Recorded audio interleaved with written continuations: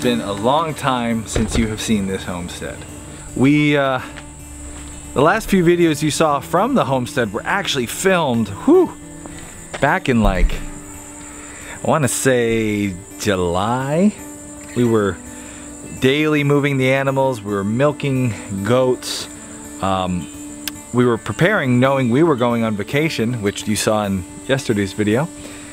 So we were kind of finishing up our big summer push. And now we're after our summer vacation, we're into fall almost. I mean, it's maybe a couple weeks away, but it's starting to feel like fall. So I figured today I'll just do a nice little update, show you what's going on here, and we'll start with the raised beds because you haven't seen those in a hot minute. I made a video years ago about being a lazy gardener, and it's true, I'm a lazy gardener. I don't like to garden.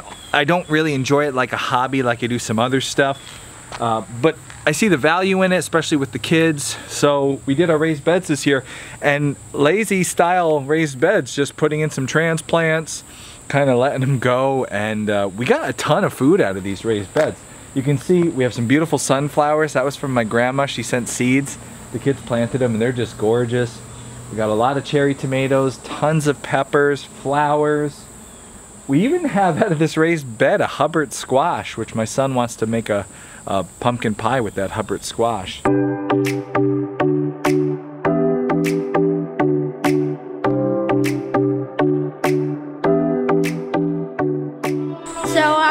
from yesterday to maybe back in the week to today, we got 2 nice dozen of eggs. The chickens are molding right now, so it's harder to get a dozen of eggs. It takes a longer time. But we're still getting nice dozens of eggs, so that's still a good sign. Just a ton of food for very little input, so that was really nice. We treated it like a kitchen garden, just collecting the stuff as we wanted to eat it. We've roasted tomatoes, we've had fresh tomatoes. Kay made pickles, my son made pickles.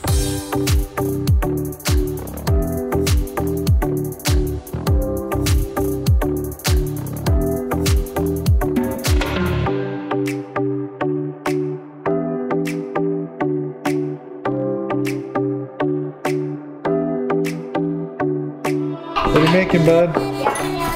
Pickles. Tell us about it. So, you know how, do you know how a cucumber turns into a pickle? How? You need to keep it in salty water for a while.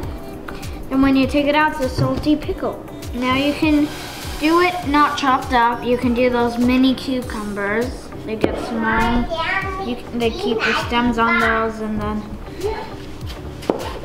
stuff like that. You can pickle radishes as well. My sister pickled radishes, her radishes. And pickling stuff for me is always better. Makes it better, makes it more salty. Where did these ingredients come from? Some of these ingredients, like my very large dill, is from the raised bed, and the cucumbers are from the raised bed as well. Now I haven't tried pickling, like from scratch pickling my own cucumbers. I haven't ever pickled something, not really. I haven't been like a helper for it. So this would be a first time. I hope they turn out good for the first time. That's real product right there, farm fresh. That's what homesteading's all about. Living off the land, making your own food, and that right there is what you call homesteading. Hear that right there? That was some good narration right there. Really, they did really good for a couple of beds that we just put transplants in and weeded, honestly, like maybe twice. When we were away, the person farm sitting was my mother-in-law. She did a great job farm sitting. It's nice to leave the farm to someone who knows how to farm. And she weeded our beds, so they look good right now compared to what they looked before. But yeah, I mean, just a ton of food with low level energy, low level maintenance. I like that kind of system on a homestead. low input, a lot of output. That's thumbs up right there. So that is the raised bed update. A lot of food coming out of those 3 little raised beds. I love raised beds. That's my kind of gardening. Now we're walking back. We're going to take a look at the goats. We'll see the cows and the dogs. So many people have been asking about the dogs. Figured I better get them in an update, but you're going to be seeing a lot more of the dogs because I'm starting to do some big time dog training.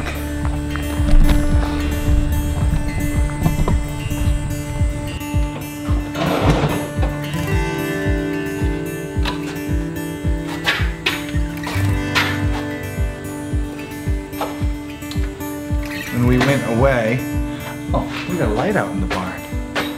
Huh. That's strange. The last time you saw our farm system, we were doing daily moves with our livestock, our cows and our goats, pasturing them on our hill. We did not want to leave that for our farm sitter, my mother-in-law. That's way too much can go wrong for someone who's watching the farm. So what we did was we set up a very large pasture area over here with some good fencing, and everything was barn central. So my mother-in-law could come to the barn and take care of everybody, check on everybody really quickly without having to do a ton of work. So we made it very easy and user-friendly for our farm sitter. If you have a homestead or a farm and you're leaving it for someone to watch for a week, first off, they gotta know what they're doing. We're blessed to have somebody who knows what they're doing. And then you wanna make it easy, pretty simple. So right now, everything is pretty barn-centric. The chickens are in here, in the chicken room. And as my son said, they're still laying a lot of eggs. The goats are out in our first paddock here. Hi everybody, wow, hello, hello. Let's go see the goats.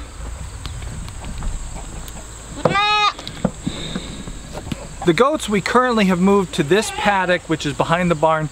The goats have never been here. This is their first time in this paddock. Also, they have access out the back to a big pasture area. A lot of weeds, a lot of heavy browse for them in there. They've been enjoying that.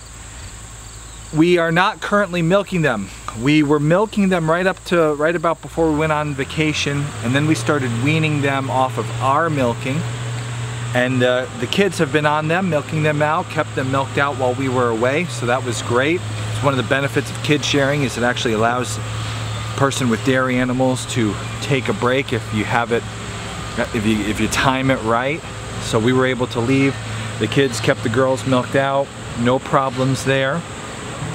We actually, we had enough of our milking experience. We got to do goat's milk. We got to actually make goat cheese.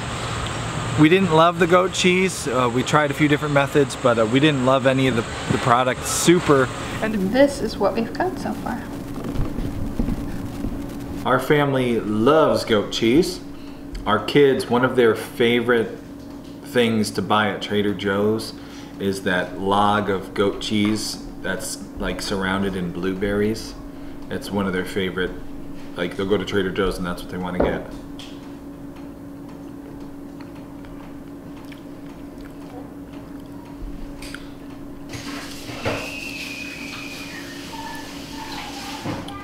It needs like soft. It's like a blank canvas. Yeah, you taste the cheese, the goat cheese at the end. Yeah, it's yeah, it needs to be like on. Nice consistency. Needs like herbs and stuff. But it needs more than just. There's no salt or anything in that. That's just. This is just plain goat's milk cheese. Yeah, I mean it's a great blank slate. Nothing wrong with that. We didn't love the goat's milk compared to our Jersey cows, which is no shock to anyone who drinks Jersey cow milk. Jersey cow milk is incredibly rich in fat and cream.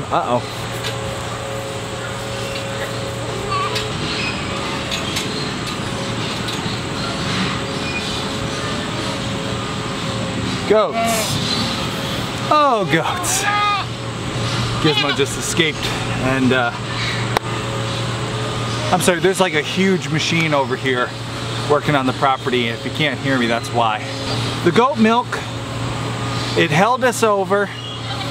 It wasn't as good as Jersey milk, no shock there. But it came at the right time. It held us over for what is about to happen, which we're gonna walk over here to see.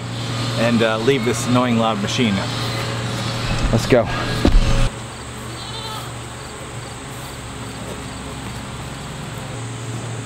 They're in the back pasture. I'm not gonna walk too far back there because I think there's a storm coming and I don't wanna. I had a dream last night, I almost got struck by lightning, so let's not make that a reality. Our cows are back there, Ladybug and Luna, and we are in the month that our calving begins. So that means focusing on the cows, we're going to be laying off our focus on our goats.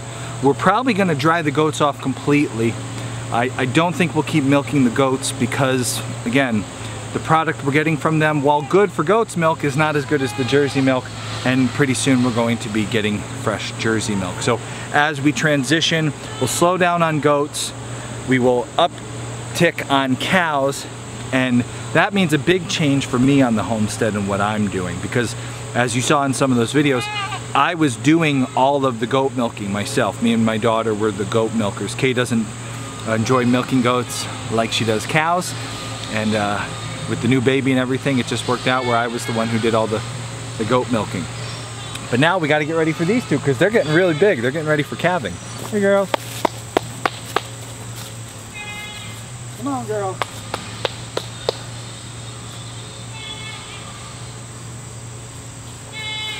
They're getting huge. You can never tell a pregnant woman she's getting huge. We talked about that in that video. But it's okay to tell a pregnant cow she's getting huge. Look at Ladybug, she's getting so big. She looks like she's gonna pop. Boop. Luna too. Look at you girls. So Ladybug's gonna calve first. That'll be this month. So stay tuned for that. Kay does most of the cow stuff. I'll be her assistant to the cow calving and the cow milking. That frees me up as we're winding down on goats. Kay's gonna be doing more with the cows. The change of seasons is bringing a new focus on for me here on the homestead. As many of you know, I am a hunter, an avid hunter, and we like to raise our own meat. This year we raised 0 of our own meat on this homestead. Our freezers are getting lower with meat, and so I'm gonna start to look to the woods for some meat. Maybe one of these girls will have a bull, and that could be meat for us if we would decide to go that route. That's a discussion for another time. Oh, hi. You came over to say hi, Luna. Flies still bugging you, hon? Oh, look at those flies, nasty flies. Let's say hi to Luna while she's here. There you go, Luna. I think I made Ladybug self-conscious about her size. She's hiding behind the tree. Let's go say hi. Ladybug loves a good scratch. Hi, Ladybug.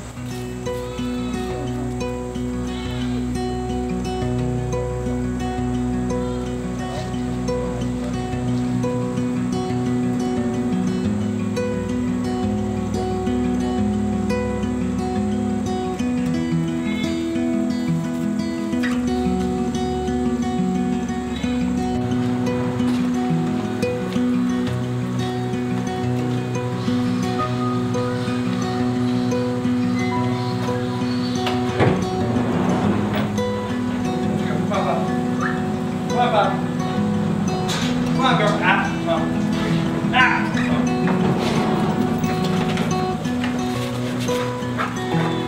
Come on, girl.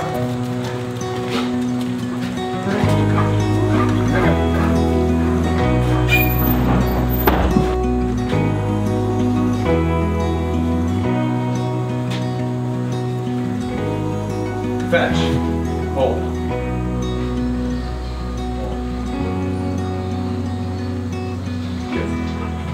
It's time to start working on bird dog training. We're currently working on fetch. Hold. I'm training Poppy the fetch command. Some of you know I do some bird hunt guiding in the PA area. Last year we did a little bit, we're gonna do more this year. Give. And I'm hoping to get her out because she is a beast of a retriever. I just need to work on her manners, her obedience level. She is a high drive dog, much more than Bones. And so right now I'm starting with her with just the basic fetch command. I want her to not grab this until I say that word, And then when I say give, I want her to let go of it and let me have it. So right now, I don't want her to get it. Ah! I don't want her to grab it until I tell her to. I'm trying to teach the dog to fetch for me. I said it there, not her. Ah. Fetch. Hold. Hold. Hold. Hold.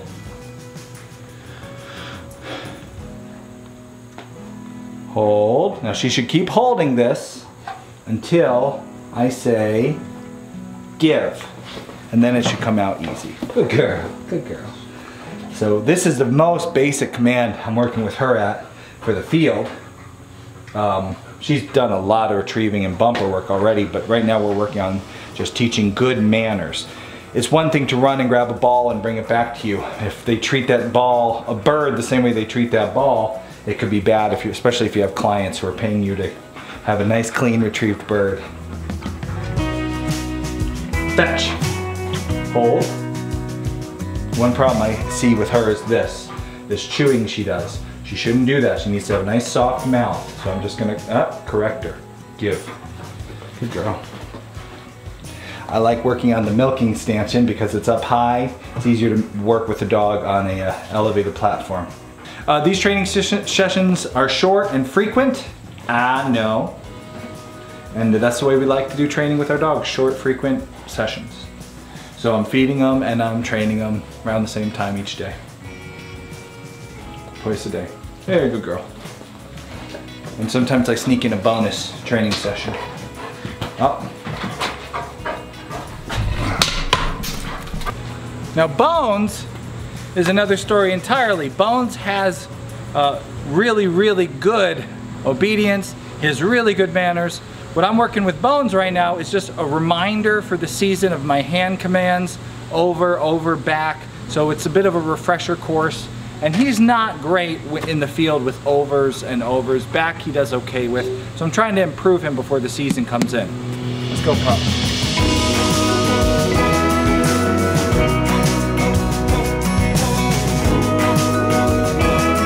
Right now I'm going to give 2 bumpers, one to either side of him, and tell him with my over command which bumper I want him to get.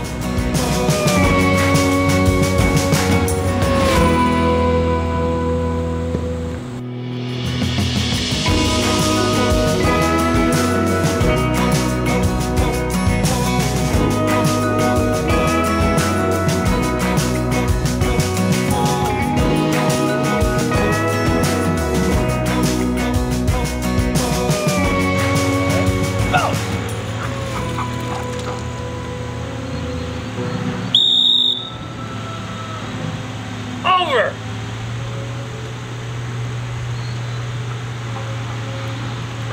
Nice, there we go.